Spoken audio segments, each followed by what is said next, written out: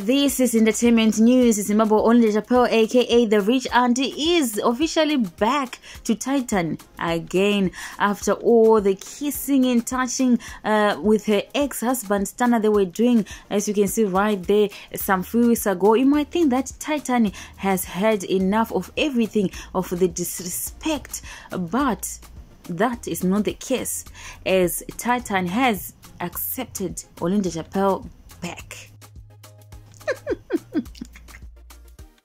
Guys, I cannot help but laugh. Honestly, I used to be one of those people that used to feel sorry for this guy. I used to feel sorry for him so much, but not anymore. I am not going to feel sorry for Tytan again. And I think that explains the reason why he was holding back on Ola's show on Star FM. I think that is the reason why, because they are back together. Bernard, let me tell you something. There's nothing on the streets. Do you hear me? What was it? They took my streets. I remember Zimbabwe are going to guess. They don't know how to bath. That's a kumba. Sharampa. Hey, that's a master. That's a kumba. Better to do to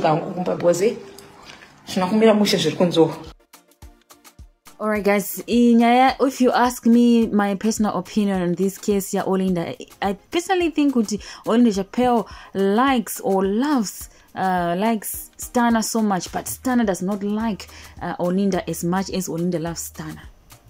That's what I am looking at. That's how I'm seeing it, because Olinda was actually planning kudzokera kuna Stana kuti kana ndazodzoka kwauri this vachitoplan. She was actually saying kuti kana ndadzoka ikoko tikazogara tese baba nandi vakauya, you must not be said kuti baba nandi vawirei. She was planning to have a future with Stana, but it looks like it did not work out.